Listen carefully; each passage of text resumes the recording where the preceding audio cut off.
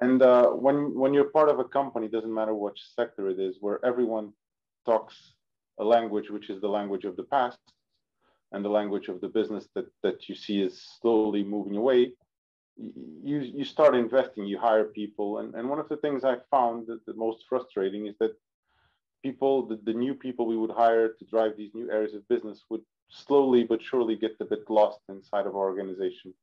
We hired experts, but sort of didn't give them the freedom to do what we hired them for, because we, as a big organization, sometimes tend to format people to our traditional values and ways of working.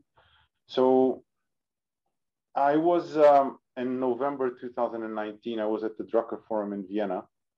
And one of my inspirations was someone at the stage said at some point that Jet.com had become a unicorn in 4 months. So from foundation to being worth $1 billion in the stock market took them 4 months.